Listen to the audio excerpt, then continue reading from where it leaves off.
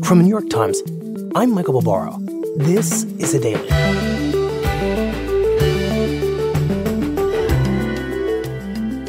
Amid a growing threat from rivals like China, the United States military is determined to invest in new forms of defense and abandon those that no longer meet its needs. One of those is a combat ship, rife with flaws.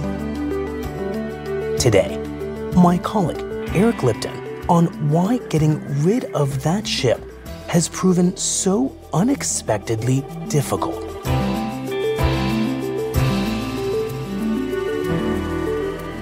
It's Monday, February 13th.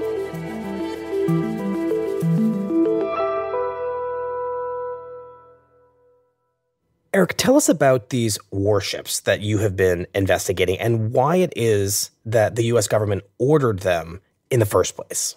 So it really goes back to the September 11th, 2001 attacks, when the United States was thinking about new types of enemies that it was going to be facing into the future. And it was concerned about rogue states, smaller, perhaps non-country actors that were coming after Navy assets.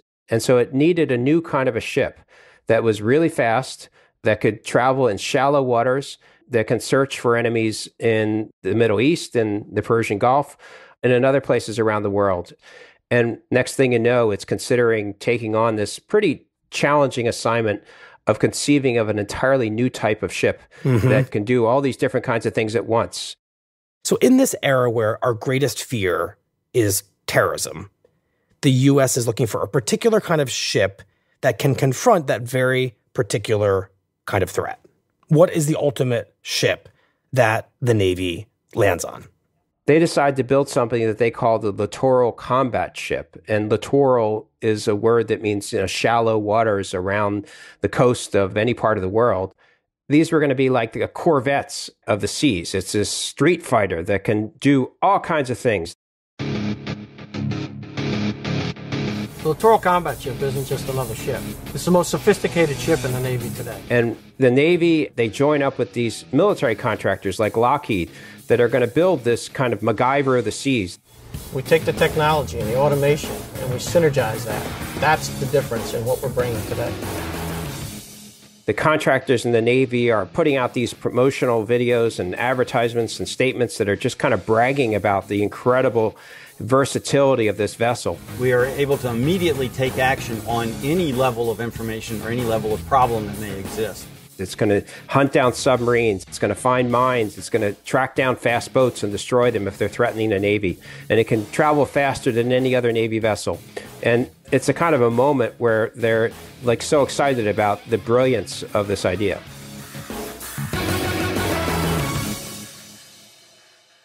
And Eric, how much is this MacGyver of the sea, this Corvette of the ocean, supposed to cost?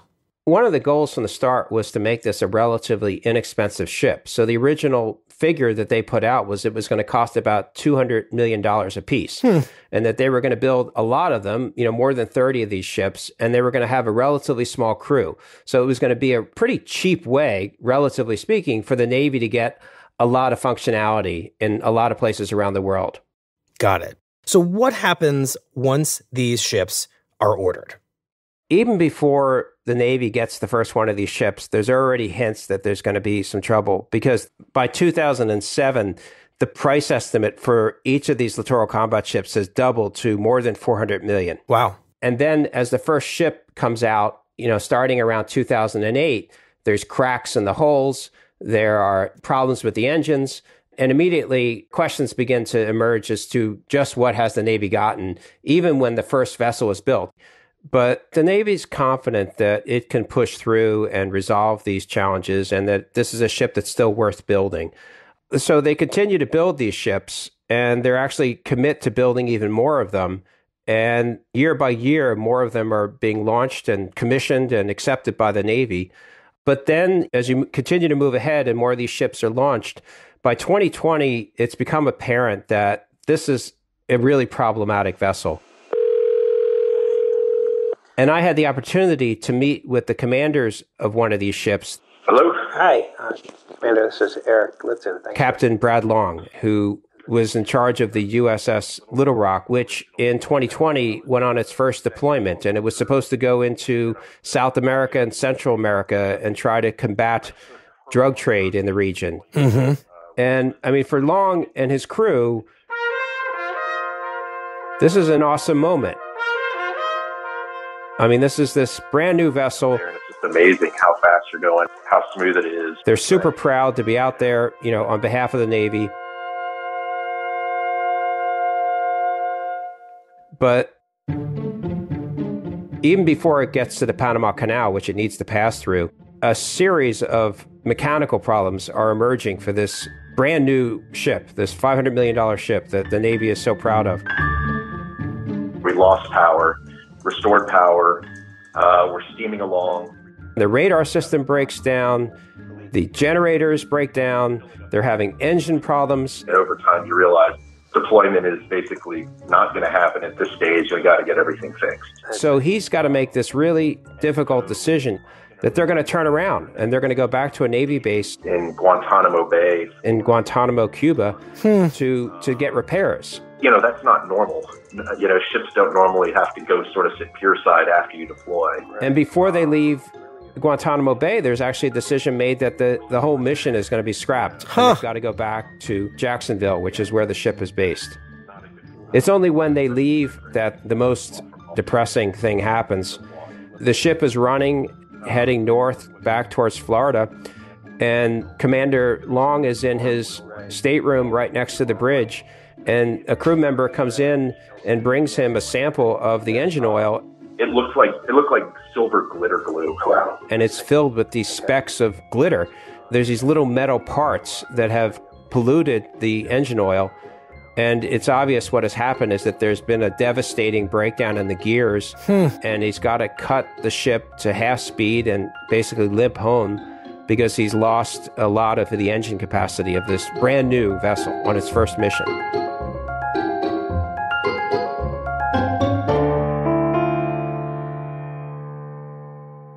So this maiden voyage is more or less a complete failure. It's a total bust. And it's one of the most embarrassing moments in the history of littoral combat ships. So by the end of this mission, I have to imagine that the Navy is beginning to lose confidence in these ships. The Navy is definitely second-guessing what they bought. And a nickname is already kind of echoing around the Pentagon that these are little crappy ships instead of littoral combat ships. And there's a lot of question as to whether or not they're ever going to meet the expectations. And basically a conclusion that there's a flaw in the design of the propulsion system that's going to need to be fixed on all the ships that they've built. But they're also realizing that the ability of the ship to hunt down submarines, it may never happen because they realize that a sonar system that they want to build that's going to find these submarines actually doesn't function properly.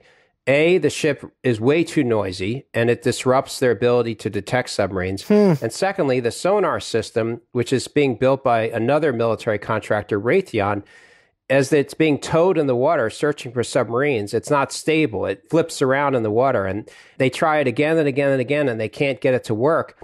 And they ultimately conclude that they're going to abandon the whole anti-submarine mission for the littoral combat ship. Wow. It's one of the primary reasons that the ship is built is to help hunt down submarines. And they conclude that we just can't do it with this ship. So at this point, the littoral combat ship isn't really doing much of anything that the government and these contractors promised it would do, not finding submarines and not really even functioning correctly. That's right. And even while all these problems are continuing to accumulate, something else even bigger is happening, which is that during the 19 years since these ships have been conceived and they decided to build them, the mission has really changed for the Navy because China has become a much greater threat to the United States, and Russia obviously is an increasing threat nowadays. And so the Navy realizes that it's no longer the rogue state that it has to build its fleet to fight against. It now has to fight against a peer nation like China that has potentially nuclear submarines that are at a level of sophistication that the littoral combat ship is not really prepared to fight against. So these ships aren't just deeply flawed, they're on the verge of becoming kind of obsolete. That's right. This ship is not built for deep water and long missions to find a nuclear submarine. It's just not that ship. So what does the Navy do? The Navy comes to the decision that even though these ships are basically brand new, they're going to retire 9 out of the 11 Freedom-class littoral combat ships that are already in service.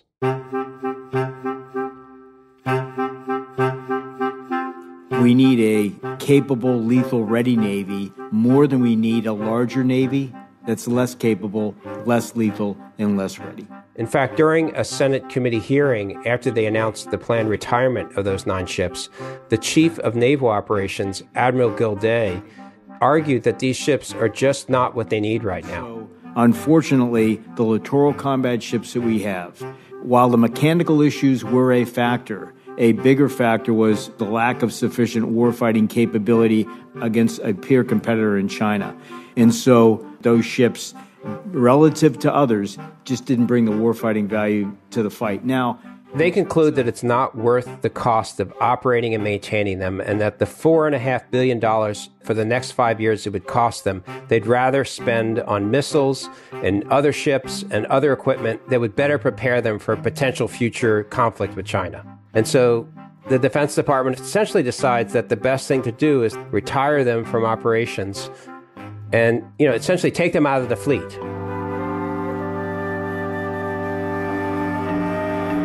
But as soon as the Navy makes the announcement to retire the ships, a massive effort begins to try to save them.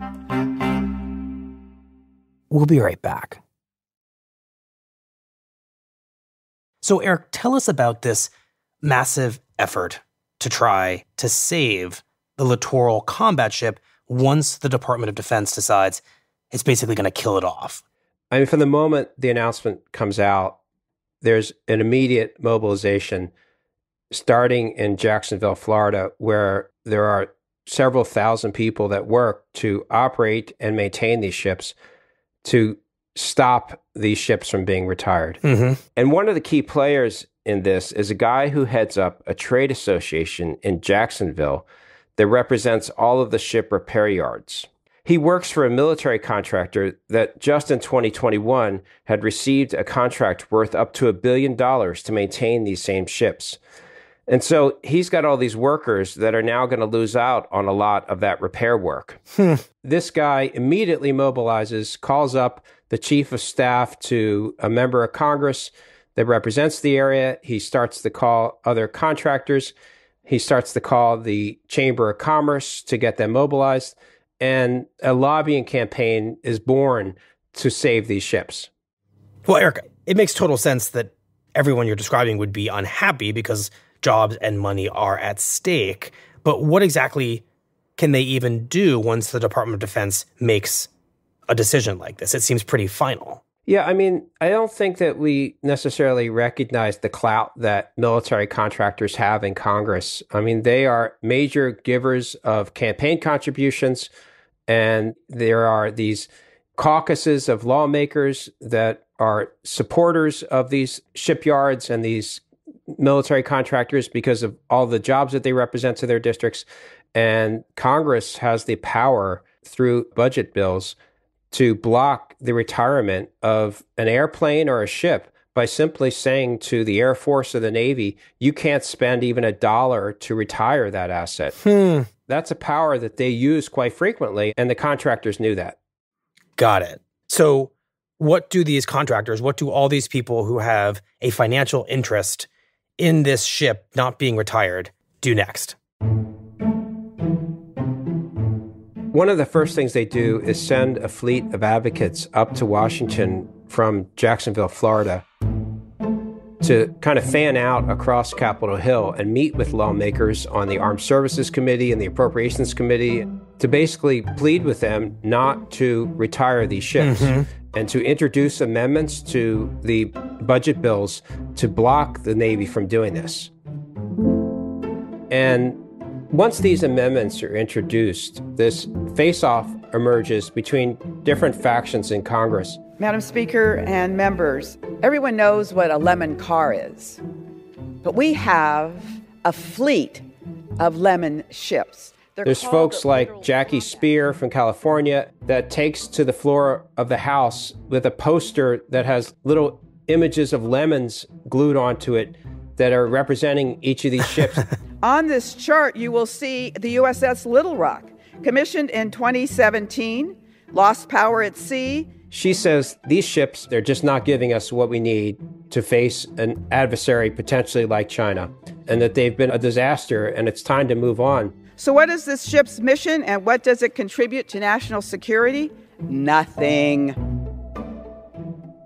We have invested billions in this program, and decommissioning 9 ships at the beginning of their service life is complete financial malpractice. On the other side, you have members of Congress like Representative John Rutherford of Jacksonville, where the ships are based, saying, yeah, these ships aren't perfect, but we should keep them out there. The Chinese Communist Party plans to expand their fleet, which will reach 460 vessels by 2030.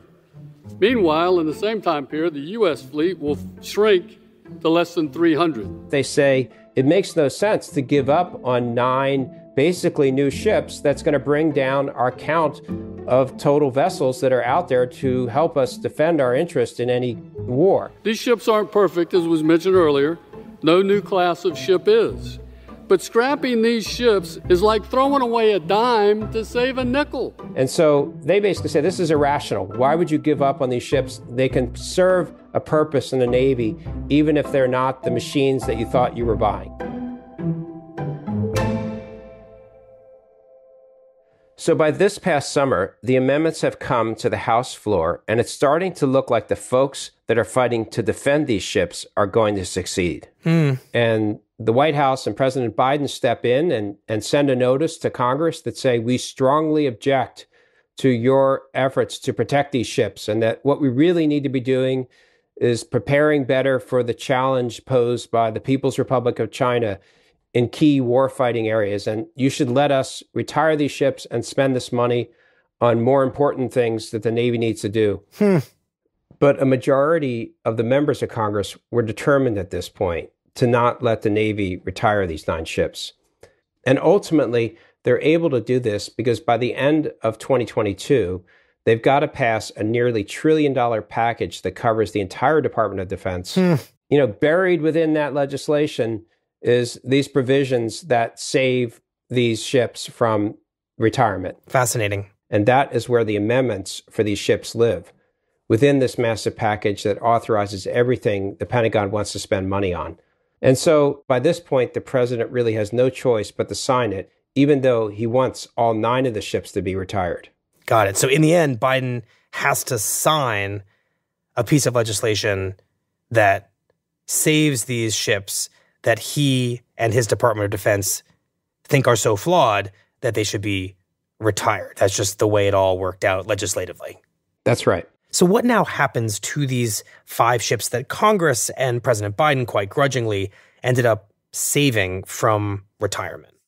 So the Navy is being forced to continue to operate these ships, even though they don't have much of a mission for how to use them.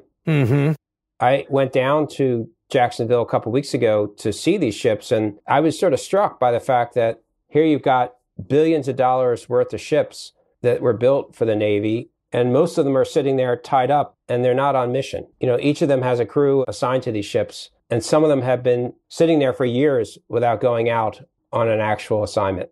This image of those ships just kind of sitting there, not really doing much, but costing the government a tremendous amount of money, it reminds me of the Navy's original argument for retiring them, which wasn't just that these ships had major flaws, but that they're kind of obsolete and that this money could be better used on more relevant forms of defense than the littoral combat ship.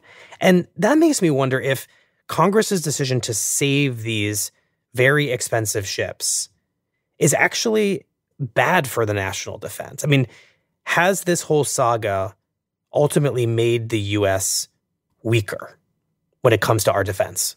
It really depends on who you ask. If you speak to Representative John Rutherford, he would argue that these ships still have value, that they're not the perfect vessel, but they're helping to defend our interest.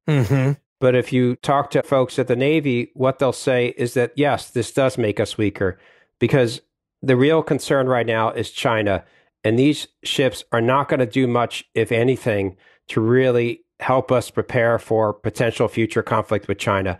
And that the nation is weaker by burning money on a ship that they know is not going to fight the fight, and that we should be spending this money on other vessels or missiles that we need for that potential future war. So that's what I find so interesting about this story, is that this conflict between Congress and the Department of Defense is actually quite important. And right now, it's an open question as to who's going to get to make these key decisions about what we buy, don't buy, what we retire or don't retire. And whoever prevails in that tug of war, it's going to have really big consequences.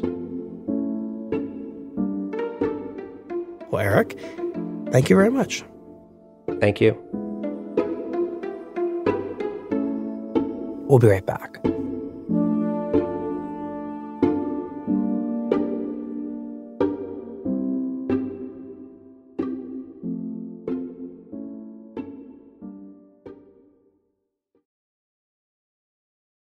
Here's what else you need to know today.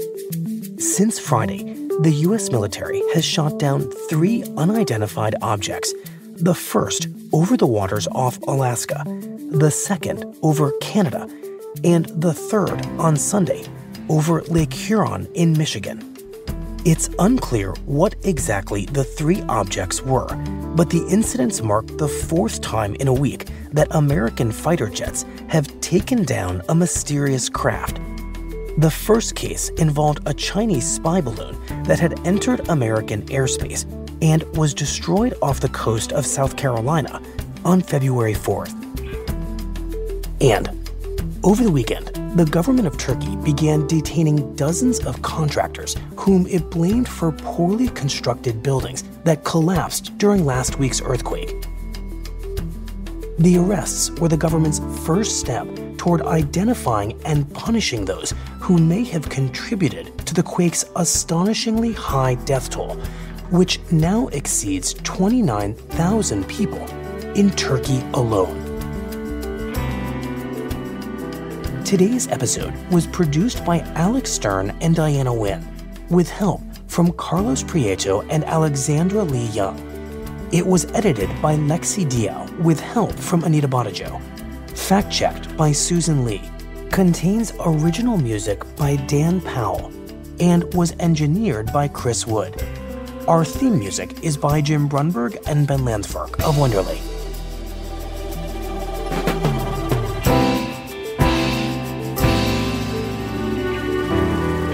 That's it for the Daily.